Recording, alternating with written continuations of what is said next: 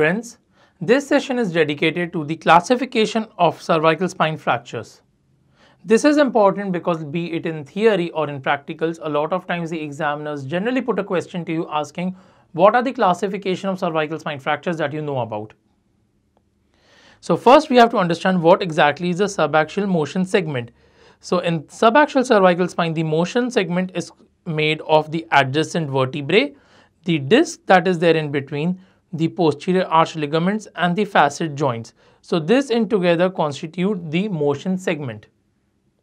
The different classification systems that are used are HOLDSWORTH classification, Allen-Ferguson's classification system, Harris's classification, White and Punjabi's criteria for instability, the cervical spine injury severity score, the subaxial injury classification and severity scale, and the AO classification.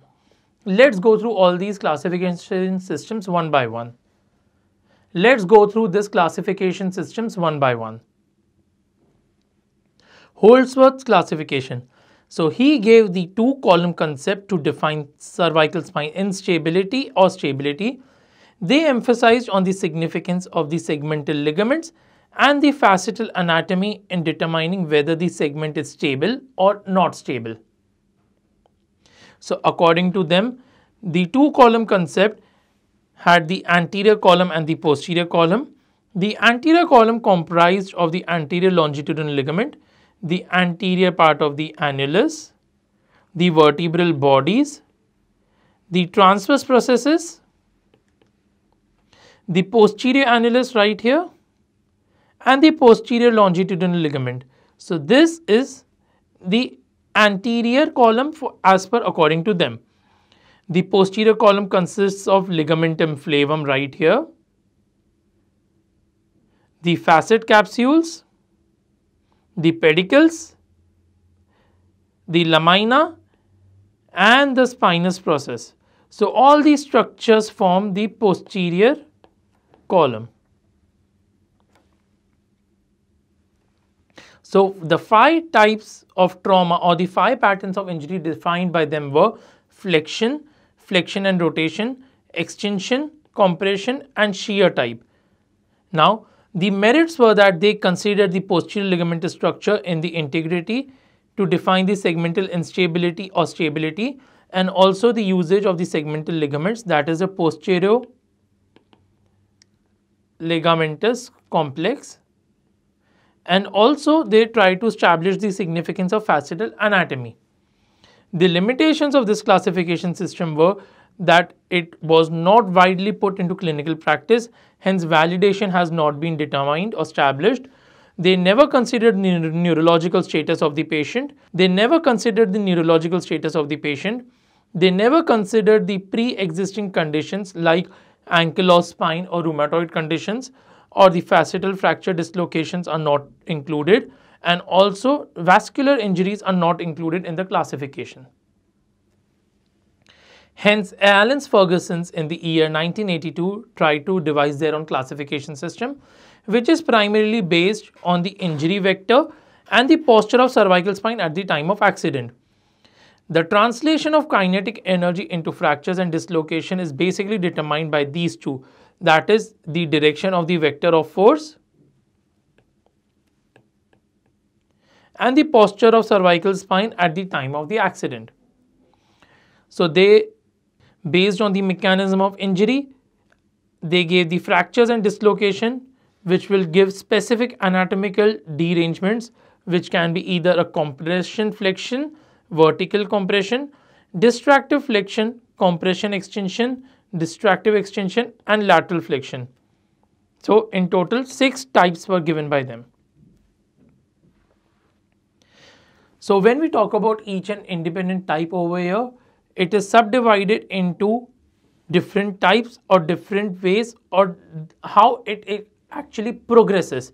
If there is less of vector involved or the force of less, the patients may get away with compressive flexion 1. If ever it is on the higher side, it may be stage 3 or it may go to stage 5. So these stages are basically the evolution of fracture pattern as the force increases.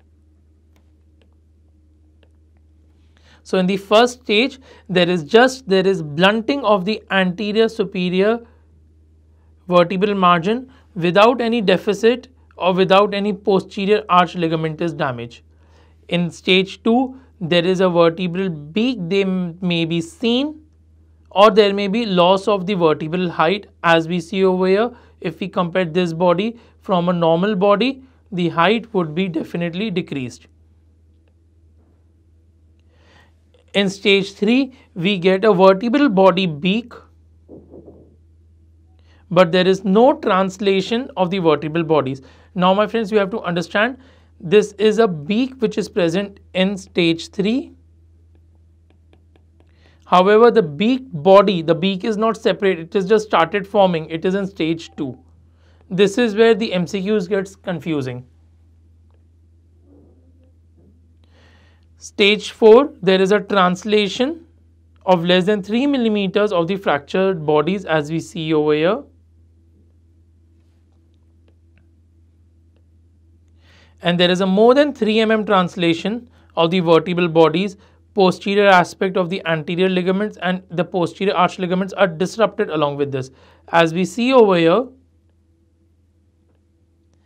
the displacement is more than 3 millimeters with disruption of the anterior and posterior ligaments. The vertical compression has got 3 stages in total. The first stage is the cupping deformity of either the superior or the inferior end plate without any evidence of ligamentum failure.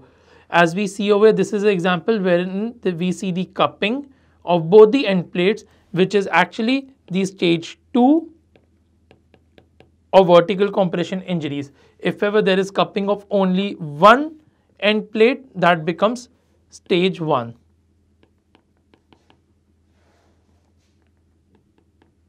When the force increase and there is excessive fragmentation and bursting of vertebral body, which may or without be with the bulging of the posterior part of the vertebral body in the canal, the ligamentous structure may or may not be disrupted. So primarily the vertebral body is going to be disrupted, as we see over here, into multiple fragments, and the posterior part of the vertebral body may or may not extend into canal. Distractive flexion is got 4 stages as per when the force increases. If the force is less, or when we talk about stage 1, there is a facetal subluxation and flexion with divergence of the spinous process. So as we see here, this movement is of flexion. Along with this, there is divergence of the spinous process. The space over here is increased. When the forces progress, there is a unifacetal dislocation with varying degrees of posterior ligamentous failure with or without rotational listhesis. So as they define over here, there is a facetal dislocation that is happening. However, what they say is there is a unilateral facetal dislocation. When the force increase, the unilateral facetal dislocation may become a bilateral facetal dislocation with listhesis up to 50 degrees. And in stage 4, there is a floating vertebral body with extreme translation of vertebral body with the other bilateral locked facets with significant failure of the posterior arch ligaments. So as we see over here, this vertebral body has toppled. There is a bilateral facetal dislocation with possibly some locking of facets happening here.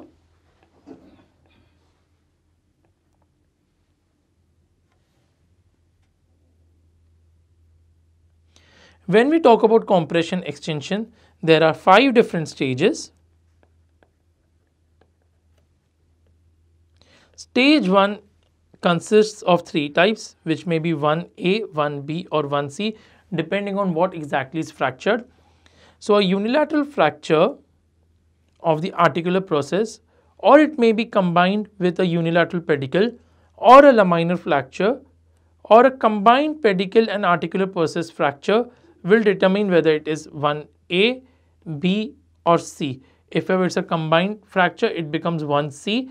If ever the fracture is not involving a combination, it may be either 1A or 1B.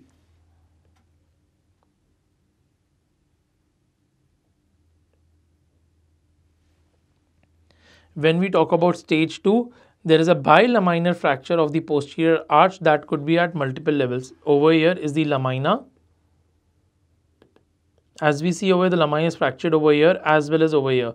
So the levels are not important. If there is only laminar fracture which is bilateral, it becomes stage 2. Along with this, when there is a bilateral vertebral arch fracture with fracture of articular processes, that is the pedicle, with or without some displacement, that becomes stage 3. So when the forces progress, there is a fracture in the vertebral arch along with pedicle fractures. This becomes stage 3. When there is a partial displacement of the vertebral body anteriorly along with this pedicle fracture or the vertebral arch fracture, this becomes stage 4. As we see over here, there is displacement that has happened of this vertebral body in regards to the body below and above. When this type of fracture involves two motion segments with bilateral posterior vertebral arch fractures and a full anterior displacement of the vertebral body, this becomes a stage 5. So, as we see over here, the body on this level and at this level are fractured, that is multi-level involvement. Along with this, there is an involvement of fractures in the posterior vertebral arch, and there is a displacement of this vertebral body with respect to the lower one, and both the bodies are fractured. So this becomes stage 5. Distractive